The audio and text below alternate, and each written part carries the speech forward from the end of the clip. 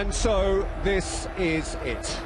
The Premier League discovers its champions today, the final day. All Manchester United can do is to win and hope that Manchester City falter. Jones and Turner and Rooney coasting in beyond the far post, and they've got off to the perfect start with a goal inside 20 minutes. Major development. Wayne Rooney has scored for Manchester United at Sunderland. Silva, Toure, Zabaleta! It's in! Reach out and touch it! It's City's again! Well, there's a stirring amongst the Manchester United supporters. They're suddenly rather quieter. Oh, Leicester Serra, and Cissé's in here, and Cissé scores for Queen's Park Rangers! Astonishingly! That just was not meant to happen! Well, there's a response here behind the goal, and the reason for that is much more positive news from the Etihad Stadium, where Queen's Park Rangers have equalised. There's a bit gone on off the ball here. The lead could hinge on this moment. Barton's off!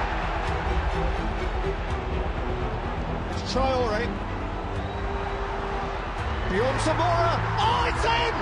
Mackie for Queen's Park Rangers, who've only gone and taken the lead. The world is on its head.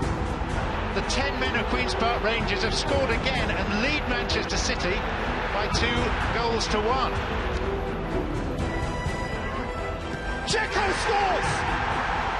4 minutes to save themselves. 4 minutes to find their crowd. The most thrilling Premier League finale of all time. Howard Webb blows the final whistle, and it means that Manchester United have done their job here and now face an anxious wait. Balotelli. Aguero! Staggering! Just staggering! He's won the league with 90 seconds of stoppage time to play! Where does football go from here? Ferguson can't believe it. Manchester City have scored again, and Manchester United cannot believe it. The blue moon has risen. City are champions, and they did it in the most staggering fashion.